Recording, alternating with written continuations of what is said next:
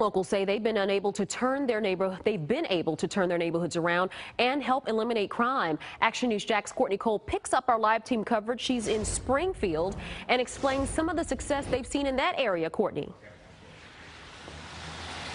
Tanika, Springfield has become a hub for local businesses. In fact, just behind me, they now line Main Street. Neighbors I spoke to here in Springfield tell me they believe those businesses that have not been afraid to invest in the community have made the difference in the dynamic of the economic success here and the safety. I spoke to the councilman of this district, and he says one way he gets them to buy in is through offering grants.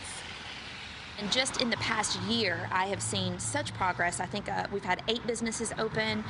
We're in progression of probably another 10 to open that I know of this year.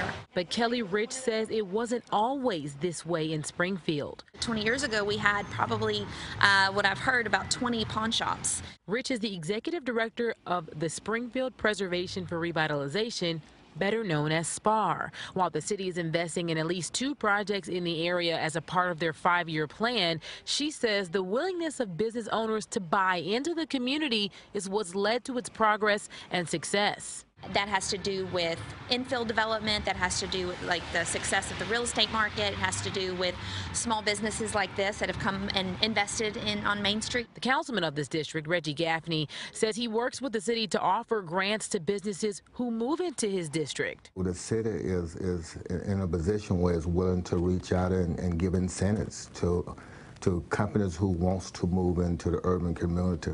But he also requires that they're willing to contribute to affordable housing and are willing to hire at least half of their staff from the community. Next on Action News Jax at 6, we're taking a closer look at where the city is investing most of its money and on what. And you're also going to hear from a local business owner who has purposely put his business in an area struggling with crime, and he tells us why. Coming up next. Reporting live in Springfield, Courtney Cole, CBS 47, Action News Jax.